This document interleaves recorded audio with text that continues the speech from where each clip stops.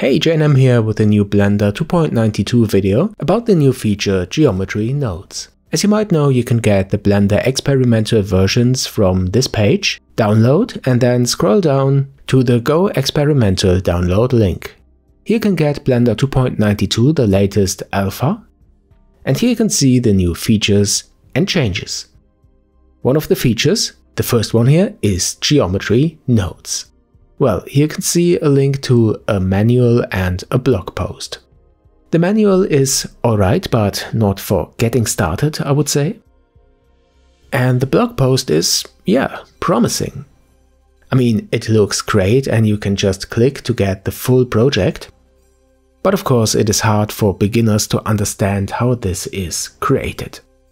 You see a lot of nodes in a completely new editor, which is called the Geometry Node Editor. This one here. In this you have two groups, a group input and a group output on the other side, and other nodes in between to create the randomly scaled and rotated pebbles. But to understand this, I suggest to start from the scratch with a new project, delete the camera and the default cube. Sorry mate, see you next time. And then we go ahead and add a plane for the terrain. For this I go to edit mode and press S and type in 4 to scale it up 4 times, and then I right click and choose subdivide. I set the number of cuts to 40, that should be enough. Then I go to the look dev mode, okay, and then to the material tab to add a simple material for the terrain. I call it matte ground for instance, set the color to a brown tone and increase the roughness a bit. Nothing fancy, just that we have something that can be used as a terrain. Nice, after that I'm going to add a texture here in the textures panel. And for the type I select clouds. I will use this to define the surface of the terrain. I increase the size of the clouds a bit. And for a higher contrast, I add a color ramp. Bring the black and white a bit to the inside. And I think we can go with that.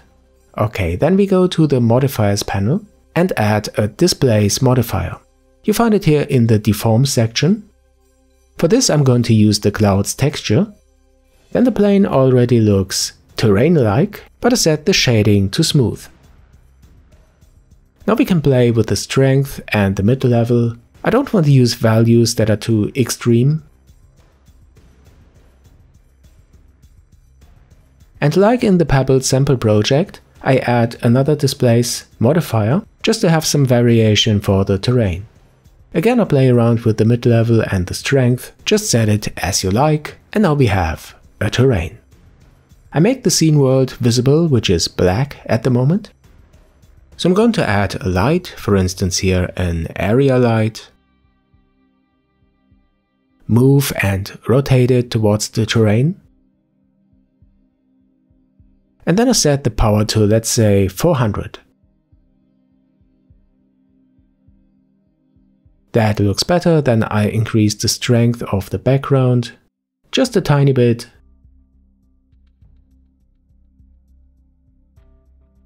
And to make it look a bit more interesting, I enabled ambient occlusion and bloom. Great, now it's time to add a stone, a so-called pebble. For this I use an icosphere. Go to edit mode and press S to scale it down.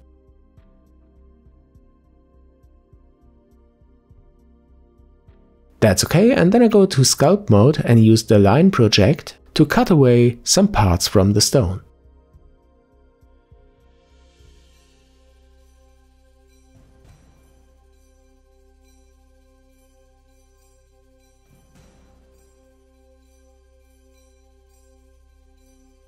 Then I press G to activate the grab brush and modify the shape a bit. That's okay for the sake of this tutorial, and then I switch again to object mode and go to the modifier tab to add a subdivision surface modifier.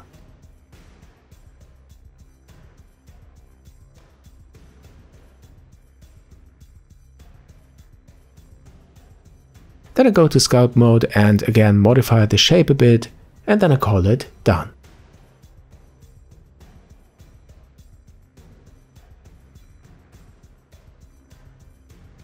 Nice, now we can move this pebble a bit to the side because it is just a kind of template that we are going to instantiate multiple times using geometry nodes. Sorry for calling it pebble, now I know the word is pebble. And the next thing that we are going to add is a point cloud. I just added to the scene. The size for it is not important, you see why in a moment. And then I drag out this window and select the geometry node editor. Okay, now I press new to create new geometry node groups. You see we have an input and an output group, and I call this setup geometry nodes pebbles. The first thing that I'm going to add is an input parameter for the group input to define the number of pebbles that we are going to create. You find this in the node panel, and by the way you can press the N key to open or close the sidebar. I press plus to add the input and I call it pebble count.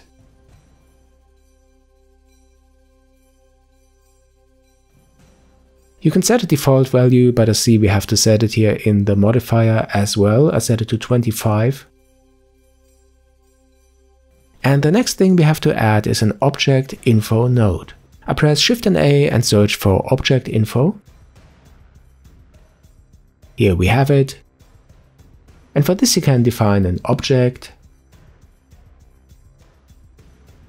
for which I use the terrain object, the ground. Okay, and now have a look at this. I add another node, a point distribute. And then I connect the object info geometry output to the geometry input of the point distribute. And now have a look at the point cloud. The points are distributed over the terrain. Nice, then I connect the pebble count to the density input, and you see count is a bit misleading because the density means how many points you will have per square meter. Anyway, we have the distribution, now let's add some randomness. For this I add a random attribute node, move it between these two nodes and set the attribute to scale, because we are going to randomize the scale of the pebbles. The minimum I set to, let's say, 0.2 and the maximum to 0.65. These are just sample values that you can play around with. Then I press Shift and D to duplicate the random attribute node, move it to the right, it will be connected. And this I change from float to vector. The attribute is set to rotation, and you guess it, this is for randomizing the rotation of the pebbles. The minimum and maximum values are set from -pi to pi. You know this math constant 3.141 and so on. Okay, we just see points, but we want to see pebbles, so we have to add another node, and this is a point instance. For the point instance we have to set an object, and of course this is the pebbles object. And boom! Here are the pebbles with a randomized scale and rotation. Isn't that great? And of course you can change now all the parameters as you like. The scale. By the way, you can also animate these values. You see I change minimum and maximum. Or the rotation, if you like. And of course also the input parameter, in this case the density.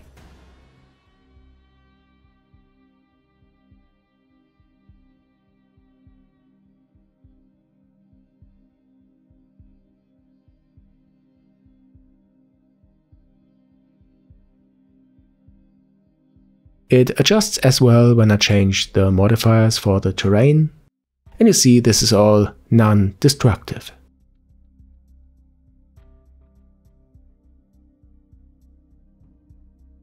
Alright, a last thing that I want to show you is the density attribute. At the moment it's empty, this means the whole mesh is taken into account for the distribution of points. But now I'm going to define a name for this that will match to a certain vertex group. To define the vertex group, I go to Edit mode for the terrain mesh, press A to select all, then press the C key to activate circle selection, and hold the Shift key down to deselect some faces.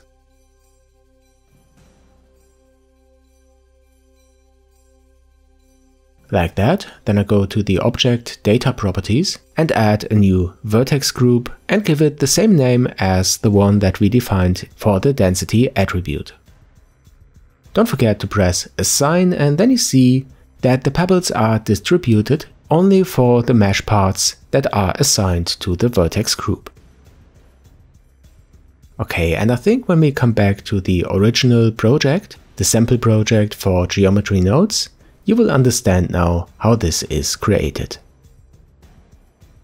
The difference is that we have more than one pebble that is distributed over the terrain, so our setup is kind of duplicated, and in the end we have 3 point instances for the different pebble objects that have to be joined by using the join geometry nodes. Okay, that's it again. I hope it was understandable and you like it. Don't forget to subscribe to my channel if you haven't already, and if you have any questions, then add these to the comments below. Join Jayanam as a member or be my patron. Follow me on my Instagram, Twitter and Facebook, and I see you in the next one.